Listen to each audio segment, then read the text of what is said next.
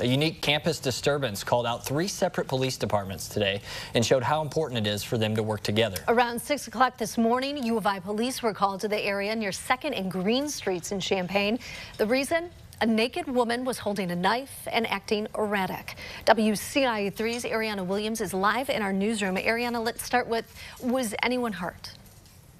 Police says thankfully no, and the department's spokesperson says it's because of the quick yet patient response from the fellow first responders. Just before 6 o'clock, they got a call saying a woman armed and naked and possibly injured, and someone called 911.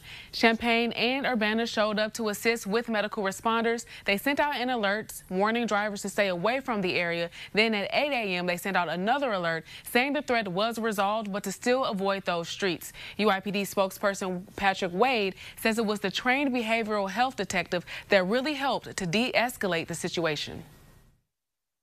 It's great to have that collaboration in our community. We're somewhat unique in that we have a lot of public safety resources that can be on campus or really anywhere in the Champaign-Urbana community really quickly.